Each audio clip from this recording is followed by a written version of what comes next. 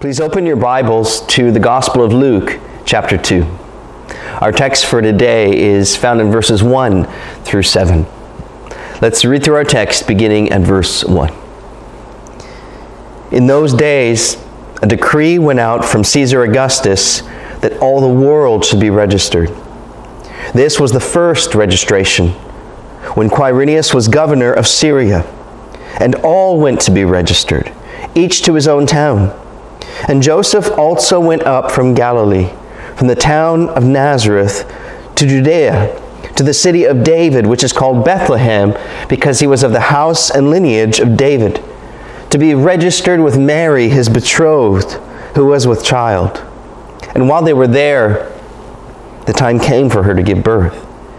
And she gave birth to her firstborn son, and wrapped him in swaddling cloths, and laid him in a manger, because there was no place for them in the inn. This is the word of the Lord. Thanks be to God.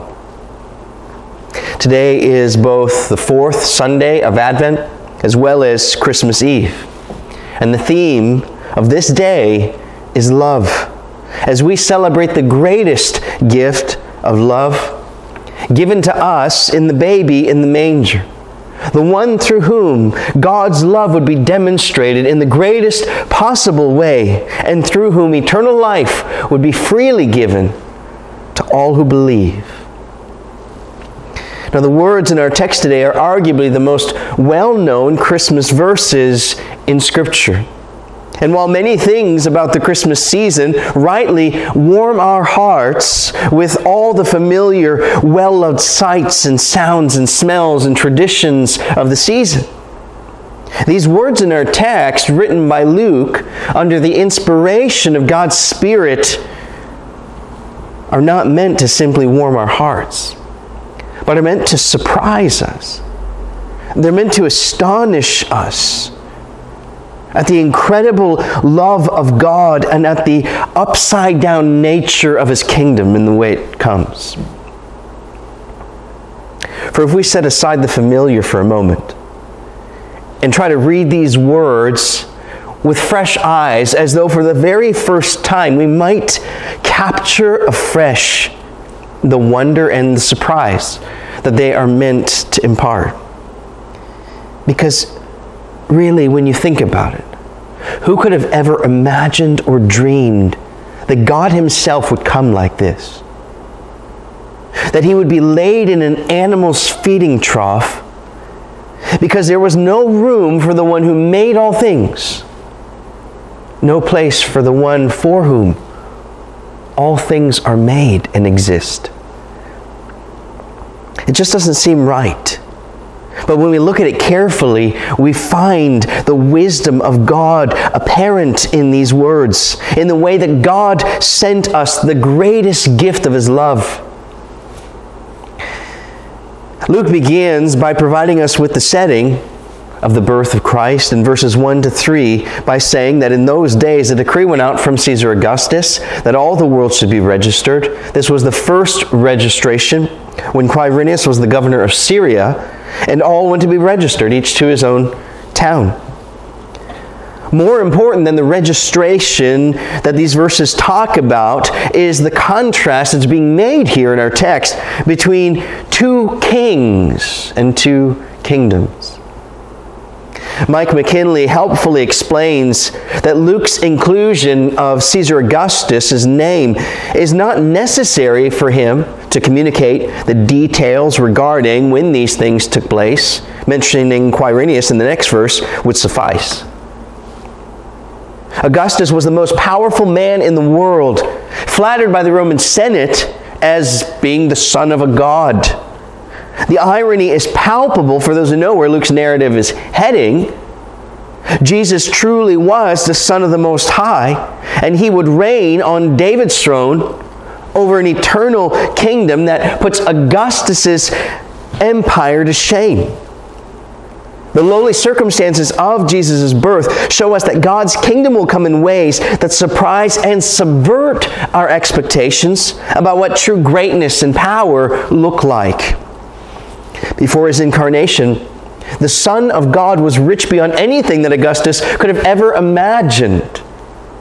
But for our sake, he stooped to be born not merely as a human, that would have been condescension enough, but as a powerless infant in a barn outside of an inn in an insignificant town. Jesus became low in order that we might inherit great spiritual treasure. That is the ultimate point of Luke's paradoxical contrast between Caesar Augustus and the baby king, Jesus. These opening words of our text explain how it is that a poor carpenter from Nazareth and his betrothed wife ended up making a 90-mile journey out of the way when she was ready to give birth to the small town of Bethlehem. It was because under the reign of the world's most powerful ruler, the first emperor of the Roman Empire, a man who ushered in a period known as the Pax Romana, or Roman peace, who was considered to be a savior, a lord, and even a god, and whose own birthday was declared to be a day of good news.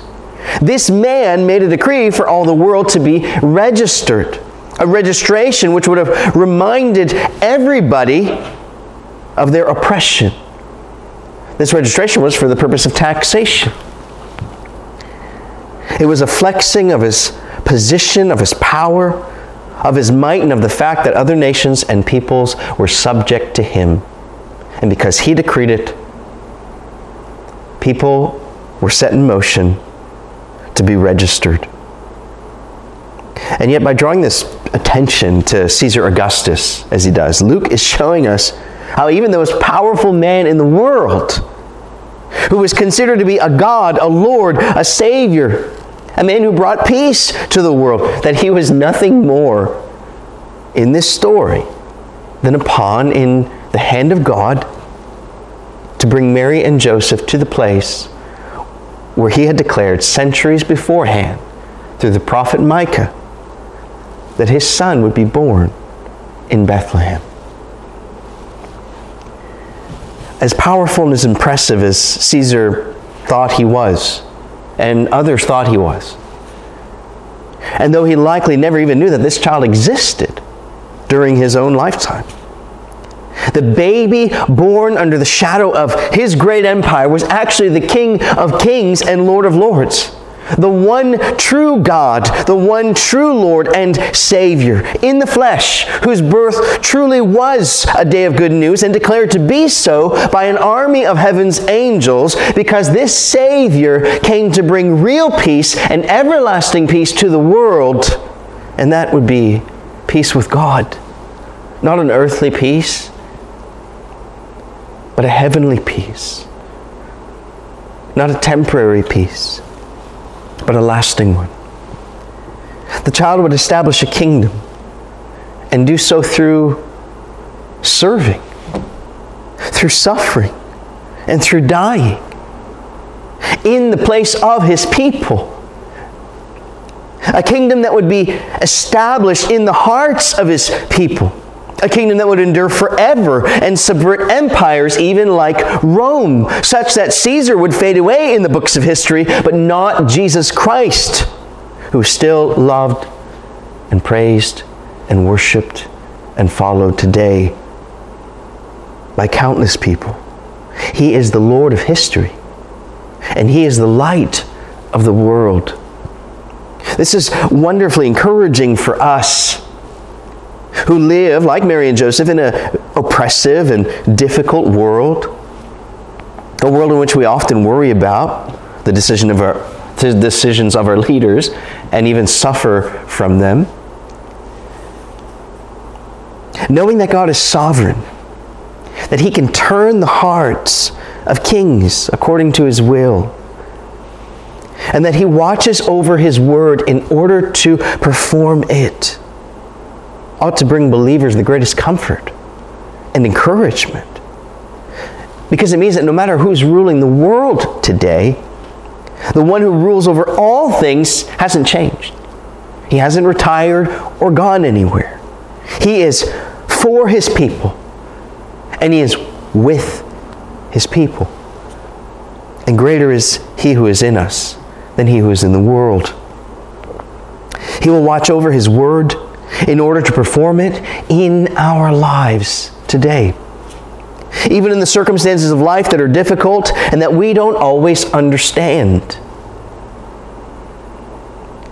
Then in verses 4 through 7, Luke continues the story and tells us that Joseph also went up from Galilee, from the town of Nazareth, to Judea, to the city of David, which is called Bethlehem, because he was of the house and lineage of David, to be registered with Mary, his betrothed, who was with child. And while they were there, the time came for her to give birth, and she gave birth to her firstborn son, and wrapped him in swaddling cloths, and laid him in a manger, because there was no place for them in the inn. Once again, Luke points out the royal nature, the kingly nature of this child, by drawing attention to the fact that the reason Joseph had to go to Bethlehem to be registered was not only because of the decree that Augustus made, but also because he was of the house and lineage of David. And though he was not the biological father of Jesus, in adopting him, that lineage was conferred to him such that according to the flesh, Jesus Christ is a royal descendant of David. He's the one promised from of old who would rule on the throne of David over an everlasting kingdom. As we see in this text, this king is so unlike the kings of this world, because this king doesn't come in a display of pomp, wealth, and power, but rather, as Leon Morris points out for us, everything points to poverty, obscurity, and even rejection. That Mary wrapped the child herself points to a lonely birth, as well as there being no place for them in the inn.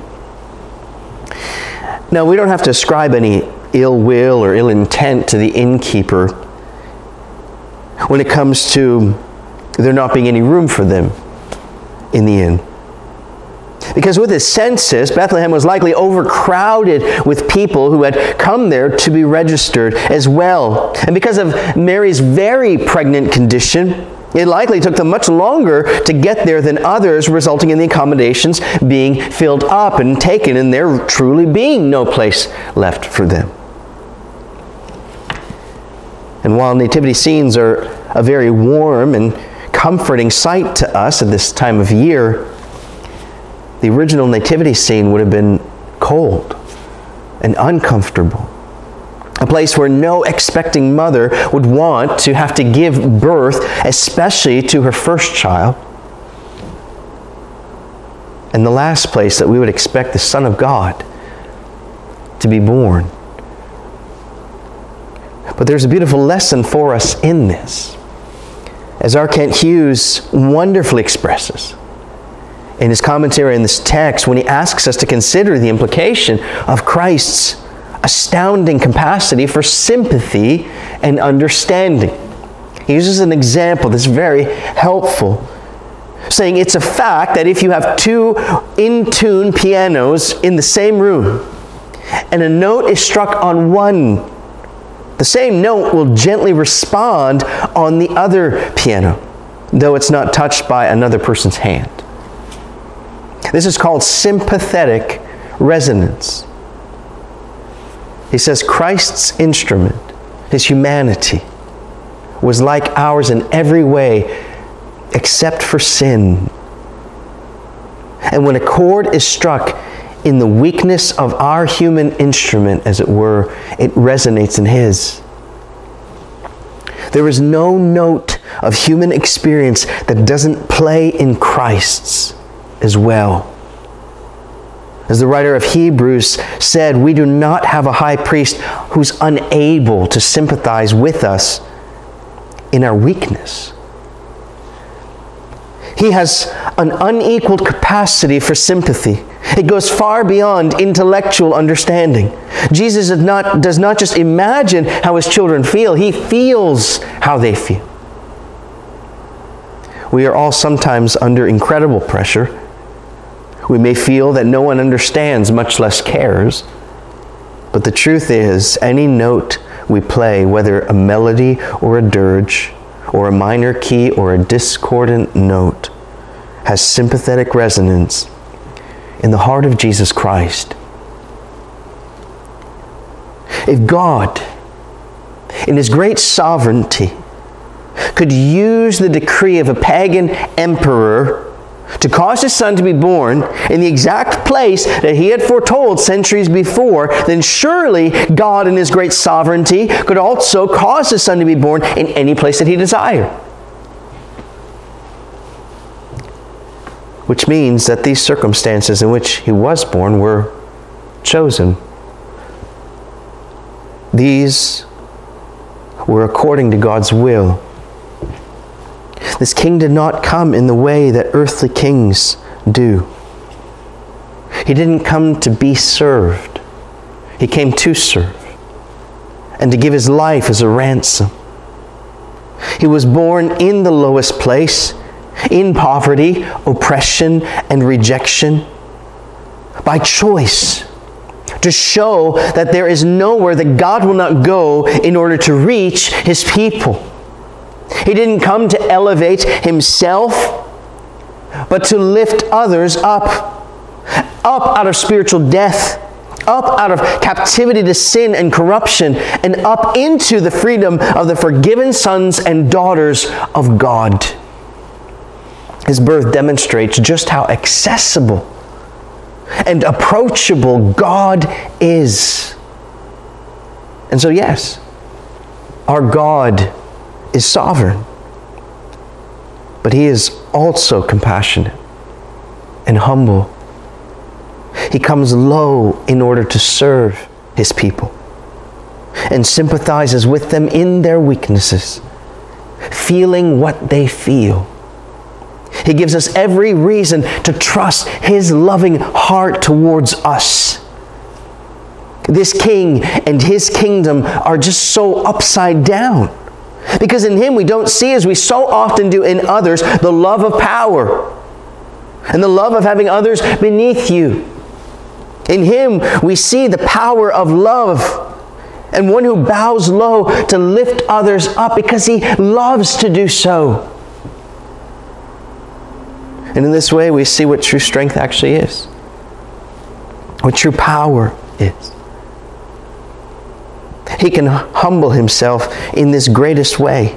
He can come in the lowest possible way, and yet not lose 1 ounce of his great glory. But actually, in doing so, his glory is made known to us in all its beauty, because he comes low.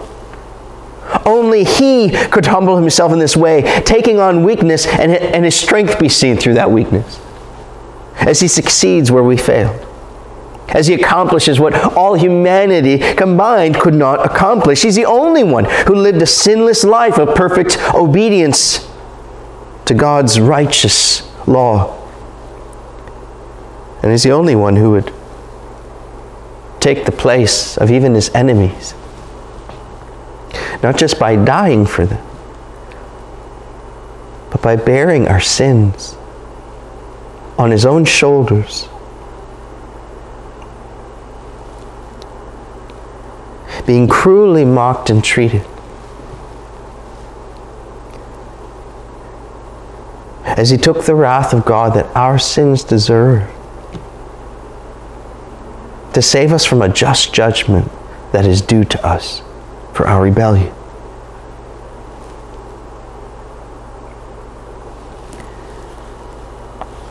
By taking on weakness, Christ has revealed his true strength. And in this way, the upside down kingdom can set our fallen hearts and our broken lives right side up again.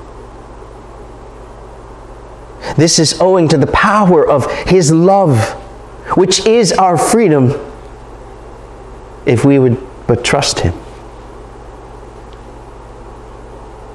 Now, the last part of the final verse in our text, which states that there was no place for them in the inn, it highlights something important about this baby's life.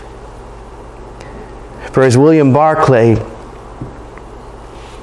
points out, there was no room in the inn.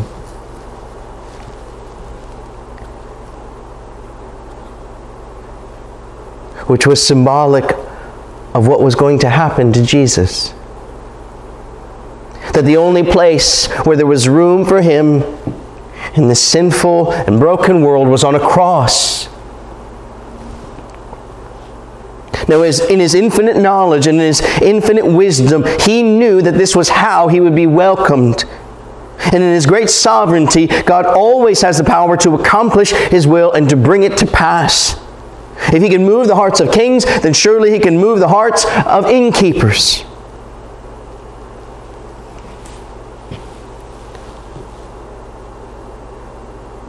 Which means that the way that he came and the circumstances in which he came were chosen by God's will. The way that he lived, the way he endured humanity's sinful hostility, the way that he was rejected, the way that he died, were all by sovereign choice.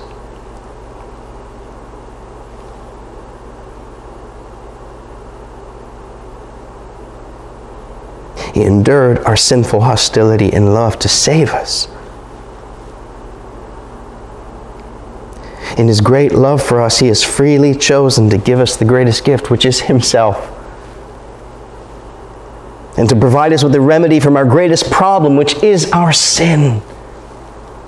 So that our sins can be forgiven, and so that the God that we've spent so much time running from can become precious to us by a work of his grace in our hearts as we begin to recognize who the real King is, as his kingdom is established in us by faith. And though we are weak, we can find great comfort in knowing that ours is a King who sympathizes with us in our weakness.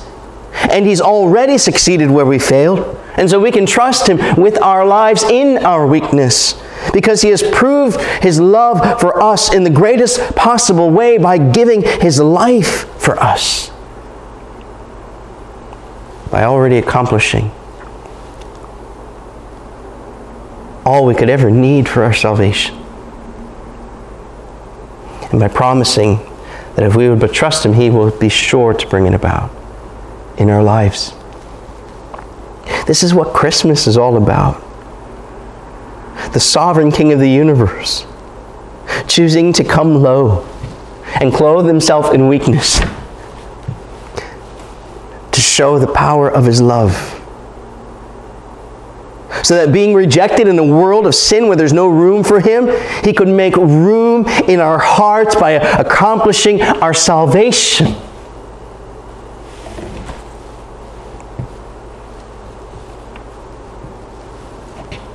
And so this Christmas, my prayer